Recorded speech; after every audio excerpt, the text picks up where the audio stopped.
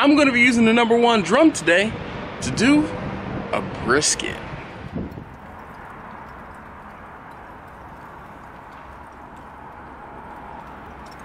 Yo, this is Dash.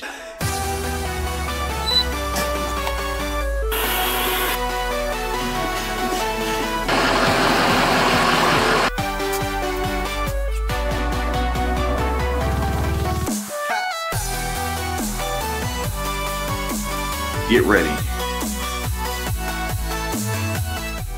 All right, so we are back out at the drum, and unfortunately, or actually before I get started too much, let me turn off the sound on my phone.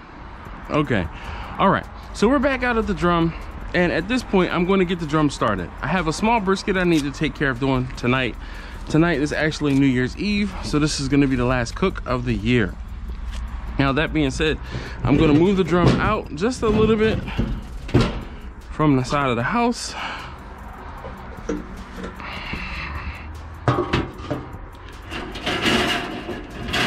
Get grates out.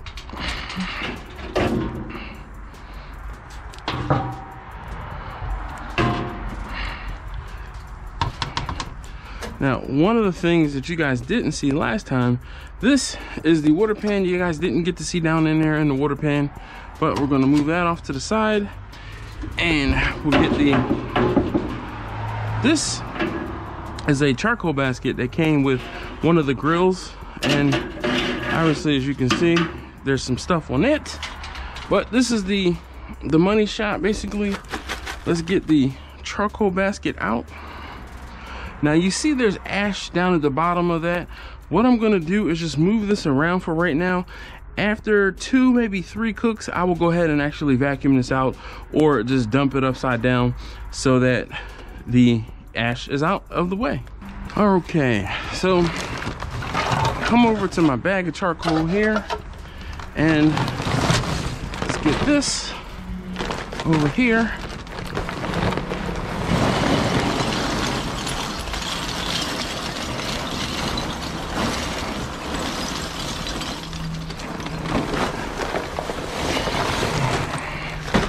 Now granted, today's cook is a brisket, but I'm not gonna be cooking the brisket out here the entire time. So what I'm gonna do is actually only fill this up about halfway, and I'm going to get a split. This looks like a suitable candidate. We're gonna get the split put in there, and then what I'm gonna do, lower this down into the drum. Now last time you saw me get the drum started with the torch. Today I'm going to use the charcoal chimney.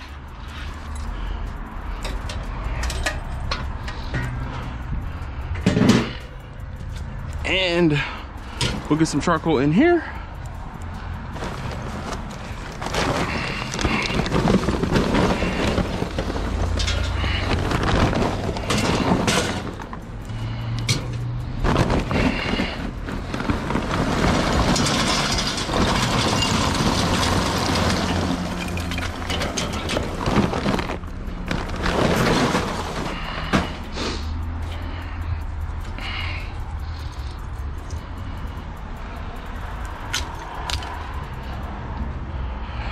Get tumbleweed.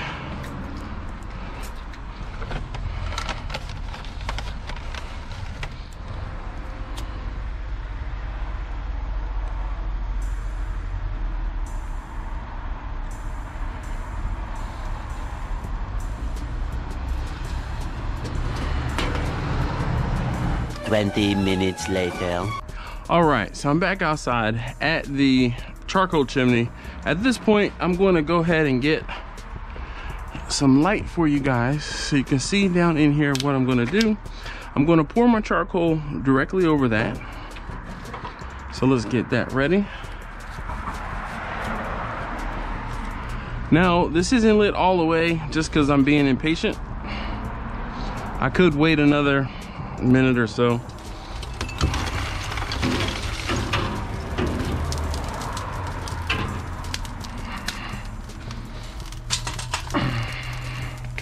I don't have a poker or anything. When I'm out of the garage, or when I did this before, I used to have a poker to kind of spread the charcoal around, but that'll work. All right. So now, at this point, we are going to reassemble the drum. The charcoal grate goes on top. The water pan goes on there. I'm gonna go get some water and fill that up.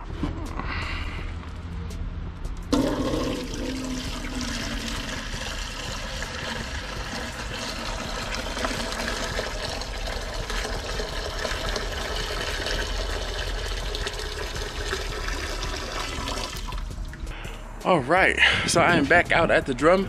Drum is ready to get cooked on. We have our brisket there. So I'm gonna take the brisket, go ahead and get it up, load it up into the drum. You guys can watch along. All right, so I am here at the drum. Everything is ready to go on. I'm gonna get my gloves on so I can shape this brisket once I get it on here.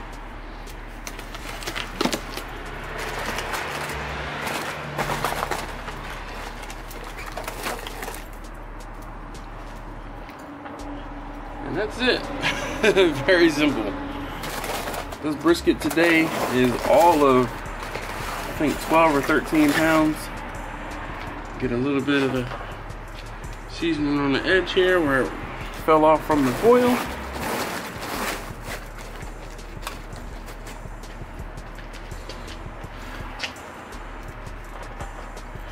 All right. I'll see this in a couple hours.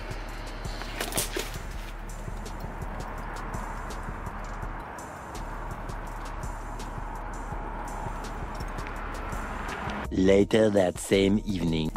It looks shiny. I don't even think that's anything. But it looks shiny.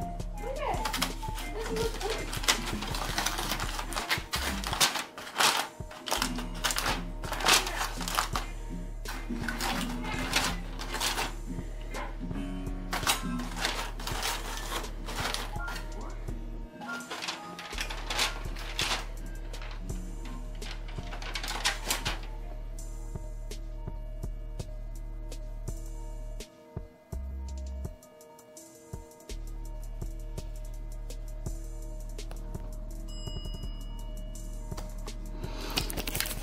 All right, so before we actually show you how I get the brisket sliced and weighed for orders, I'm going to talk you through this process.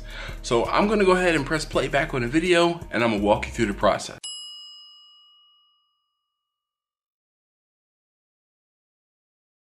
All right, so here I am, I have my brisket. I'm going to slice the point from the flat, flip the flat over. I'm gonna be using the straight edge knife to slice the flat into about 1/4 inch slice, excuse me, 1/8 inch slices. 1/8 is smallest, and I usually try not to slice anything bigger than 3/8 of an inch. So I'm gonna slice the entire flat. Watch your fingers. Again, ask me how I know. Then I'm gonna slice the whole brisket lengthwise in half, just to make it easier to handle. Get it, put it back into the aluminum pan. Clean up my cutting board a little bit. Then I'm gonna take the point out.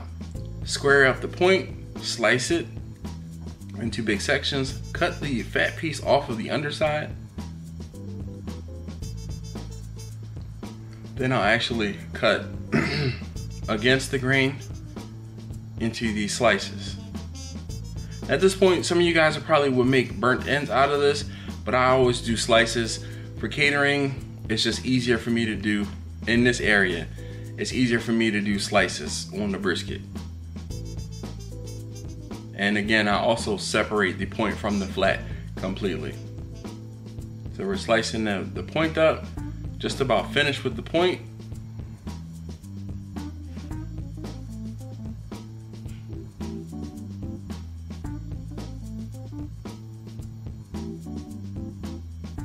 Now let's clean up.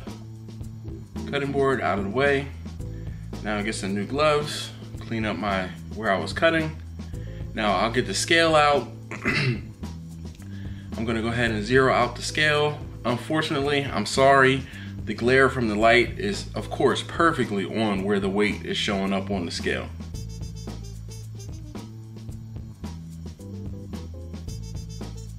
So you see, I'm gonna go ahead and weigh out. I'm gonna weigh out the point. This was for a 5-pound order.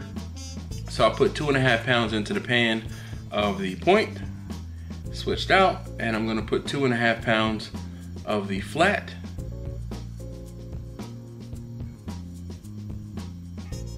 Just getting the weight right. And this last piece, I have a 1-pound order. Now this was for New Year's Eve, actually.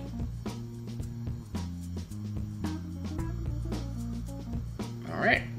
Now, as you saw, I got the brisket cut up into specific orders. I don't think I've ever actually showed you guys how I weigh out the brisket or weigh out anything. For the most part in the past, I just kind of tell you, hey, this is what I do. But I showed you guys that this time. So hopefully some of you guys who are into or trying to start up doing this found that interesting. A lot of you guys have always asked or have asked in the past how I do the getting it ready for the customer. So there you have it. That's how I slice up a brisket. That's how I put it into pans. Cover those pans tightly with aluminum foil, serve them to or give them to them. They can take those pans and put them right into the oven to warm them back up. So for this particular customer, or these particular customers, what ended up happening, the pan that, or the pans that went into the aluminum foil, the guy actually, he ended up getting his food the night after. So I warmed his food up for him. I took it to him in one of the Cambros, said it was warm when I gave it to him because he was having it for dinner. So as opposed to me having to make him wait another 45 minutes to an hour to warm it back up, I took it to him warm and was able to deliver it to him warm, so he was able to eat as soon as I brought him his food. The other smaller container, the guy who ordered that one, he ate it on New Year's Eve, and yeah, he pretty much ate it right out of the container from what he said. Anyway, if you guys have any other questions about this, feel free to leave them down below. If you like what you saw today, if you learned something, please leave me a thumbs up.